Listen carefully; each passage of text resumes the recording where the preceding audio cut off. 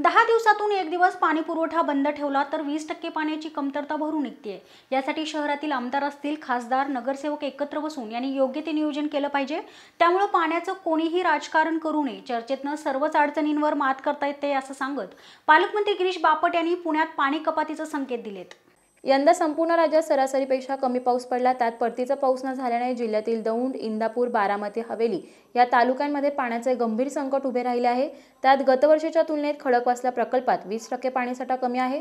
पाण्याचे नियोजन करण्यासाठी मुख्यमंत्री आणि जलसंपदा मंत्र्यांसोबत चर्चा करून बेबी कॅनॉल आणि खडकवासला धरणातून सुरू होणारा उजवा कॅनॉल दुरुस्त करून गळती थांबवण्याचा निर्णय घेतला असल्याची माहिती गिरीश बापट यांनी पत्रकार परिषदेत दिली आहे। पाण्याच्या संदर्भामध्ये काल माझी महानगरपालिकेमध्ये आढावा बैठक होती। ह्याच्यात दोन गोष्टीत आम्ही आता लक्ष दिलेलं आहे। मुंबईला माननीय मुख्यमंत्री आणि सिंचन खात्याच्या मंत्र्यांशी चर्चा झाली।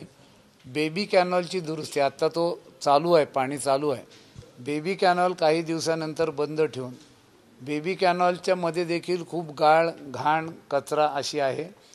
बेबी कॅनॉल हा काही ठिकाणी लोकांनी जाण्या येण्याचा रस्ता म्हणून आपला ट्रॅक्टर जावा, ट्रक जावा म्हणून खणलेला आहे आणि त्यामुळे पाणी जर आपण जास्त सोडलं, 5 पंप सुरू झाले तर काही ठिकाणी ते पाणी ओव्हरफ्लो होतं।